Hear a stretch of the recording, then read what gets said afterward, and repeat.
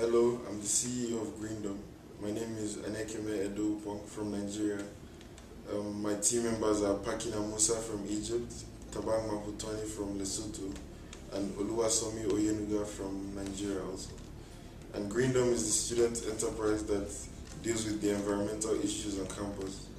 So our vision is to establish a green culture on ELA, whereby we establish 100% novel green renewable energy on campus, so that everybody on the ELA campus can have a mindset of environmental conservation, and that we can reduce the amount of waste and energy we use and generate on the ELA campus.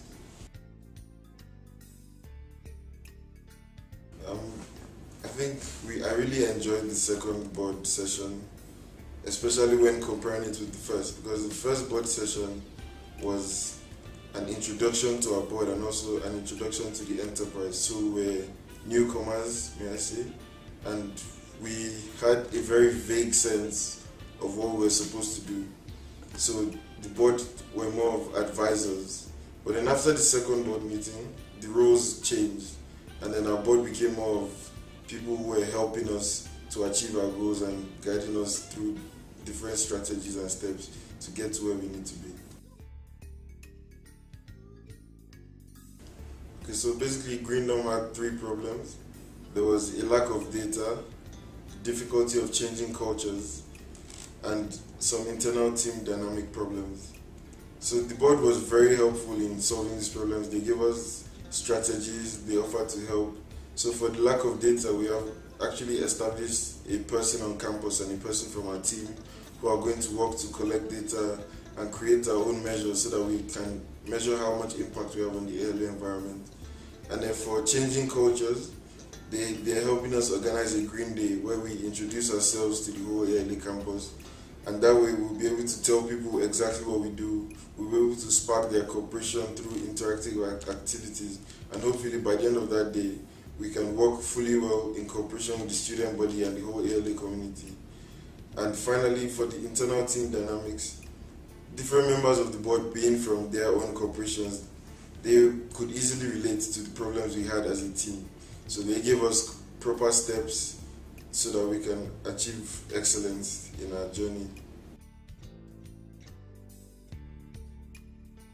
Okay, so basically what we've done as part of a way to solve internal team dynamics and a part of a way to move forward was we established more clearer roles.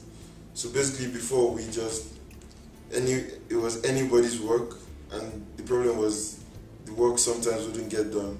So now we've decided to establish specific roles, and so that each team member knows what they're doing and they're accountable to the whole team. So we're going to communicate with each other properly to make sure everybody's doing their work by the deadline. Also, our board has decided to help us with getting external professionals to help us with things that we may not be so knowledgeable about, and also to help us with coming up with ways to measure our impact with the proper systems we need to put in place on the ELA campus so that Greendorm has a long-term impact rather than a yearly impact on the ELA environment.